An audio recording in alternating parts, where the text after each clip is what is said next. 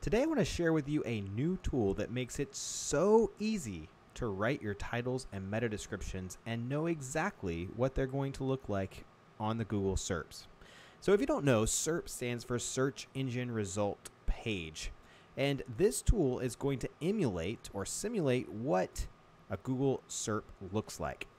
And you can get to this tool by going to fuelyourphotos.com/serp-check. That's just a short link that redirects to this Mangools tool. You could also just go to mangools.com/free SEO tool/SERP Simulator, or look at their free SEO tools link in their main navigation.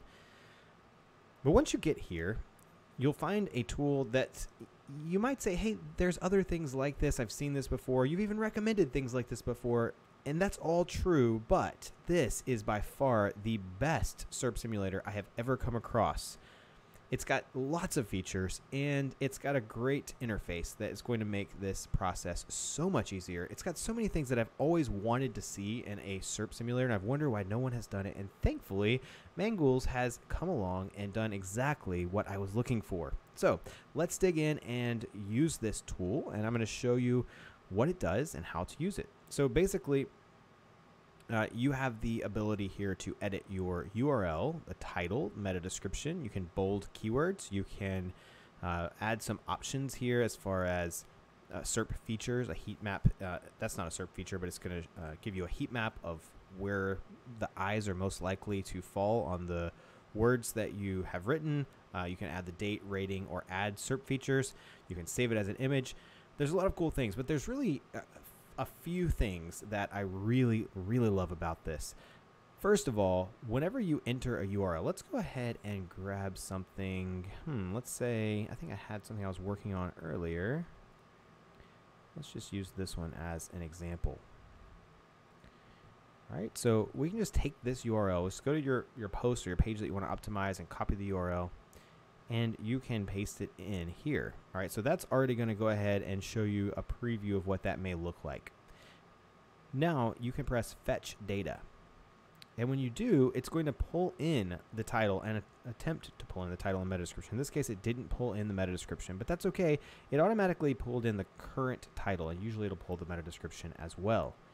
Now, if it doesn't pull a meta description, one thing you can do is just come over to the post, use a Chrome extension called Open SEO Stats, and you can go into the page info and copy that meta description. And we'll just go ahead and paste that in here. Or you could copy it from your editor, however you've got that. Just the idea is you can paste in your current meta description if you want. All right, so this is really cool that you can just fetch the current data, because it's going to let you tweak what you already have, even if it's just making small changes instead of rewriting. But there's a couple of other things that I also like. For one, I used to use a separate tool for title capitalization, and now you can just click this tool or this button right here, and it will automatically put your title in title case. Now, it's not perfect. In my opinion, this is using basically the rule that if it's a word that has 3 letters or more, it's capitalizing it. And sometimes you may want that to be a little bit different. Like you may not want to capitalize you in this case, or you might not want to capitalize the. So use it how you want. But if you just type it in without capitalizing it properly, this will at least get you close to title case or one version of title case. That's really cool. You don't have to go to another tool to do that.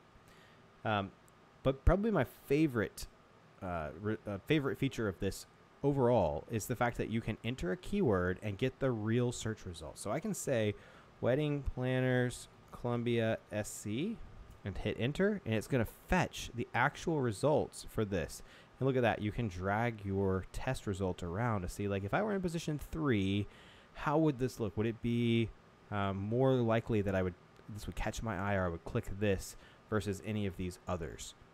Okay, so that's a really cool feature. You can actually see it already right here. It's not using my meta description. They've pulled or generated their own meta description, interestingly.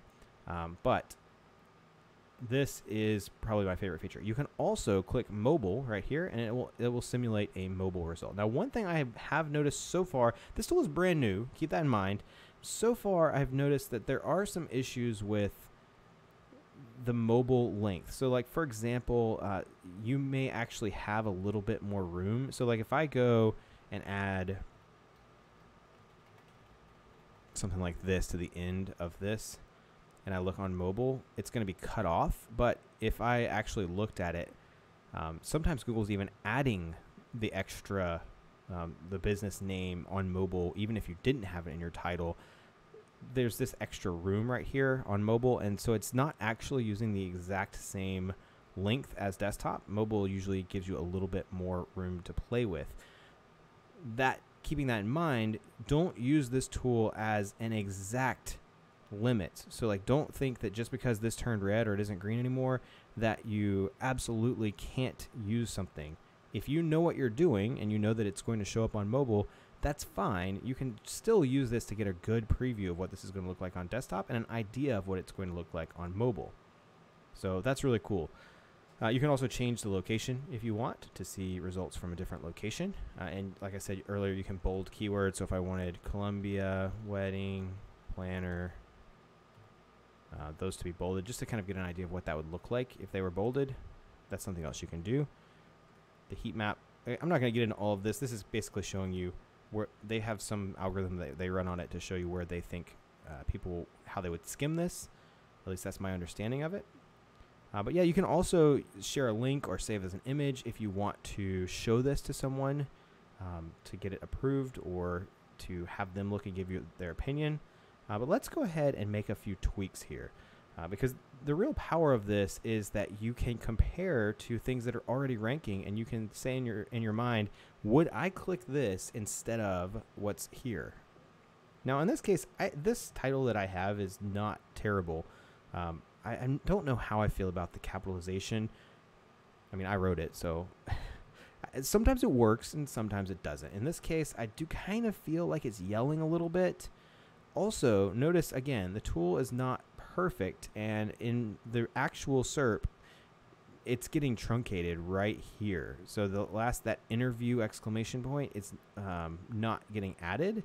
And so we might want to shorten this a little bit so that we can get everything in. So let's just play around. I've already written a couple of options for this. So I'm going to go ahead and paste them in so I don't have to like write this off the top of my head while I'm recording the video.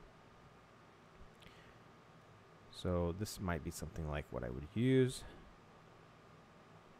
So we have the best wedding planners in Columbia SC, a curated list. You can see that's almost definitely going to fit. We see it's about the same length as this one above it. I personally work with almost every Columbia wedding planner. This is my short list of planners you should interview first. I feel like that's a really strong proposition, a value proposition here, saying, hey, this isn't just some random list of 124 planners. This is a list of people that I've worked with and I can vouch for them. All right, so let's see if there's anything else we might do to this. So one of the cool things is, like, I might say, you know, maybe numbers are doing well. 124 here, 14 here, 3 here. Maybe you want to add a number to this. So I might say, would this fit if I said 17 of the best? What I only have 6 on my list.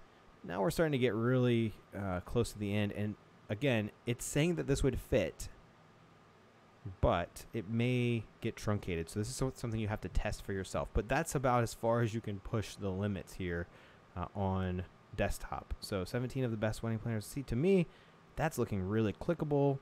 Obviously, I don't have 17. I only have 6, so I need to change that to 6. But maybe my goal is to add a few more so that I can get, you know, 124. I'm not going to have that many, but there's 14 here. So could I get higher than 14? Or maybe it's better that I have fewer because it's a curated list.